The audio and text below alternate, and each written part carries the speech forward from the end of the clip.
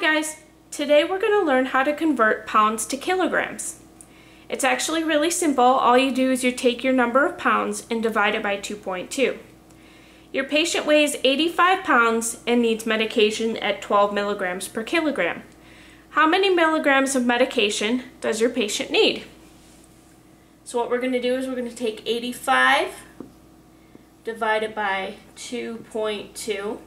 I'm going to do this on a calculator. However, if you're doing it longhand, what you want to do is you want to move the decimal point one place to the right on the left side and then one place to the right on the right side.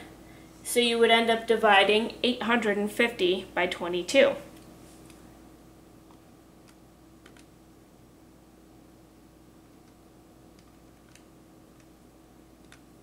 And that comes out to 38.63 repeating.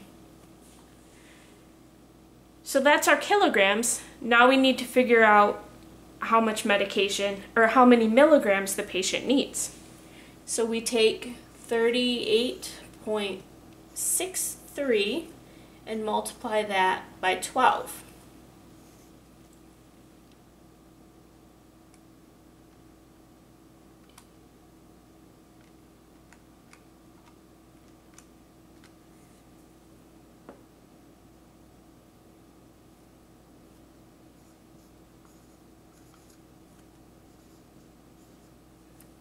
$463.56 milligrams.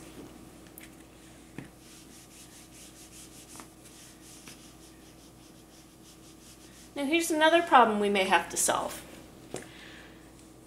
Let's say it's asking for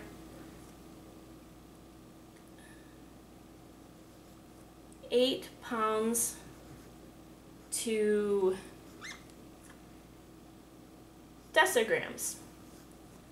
The first thing I'm going to do here is I'm going to write out my K, H, D, U, D, C, M.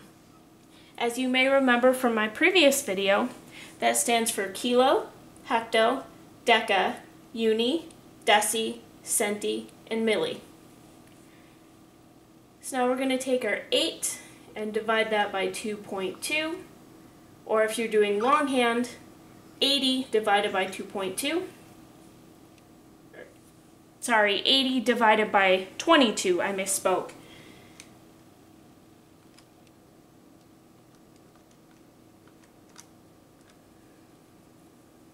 That comes out to 3.63, repeating.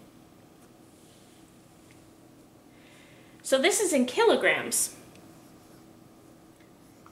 and we need to go to decigrams.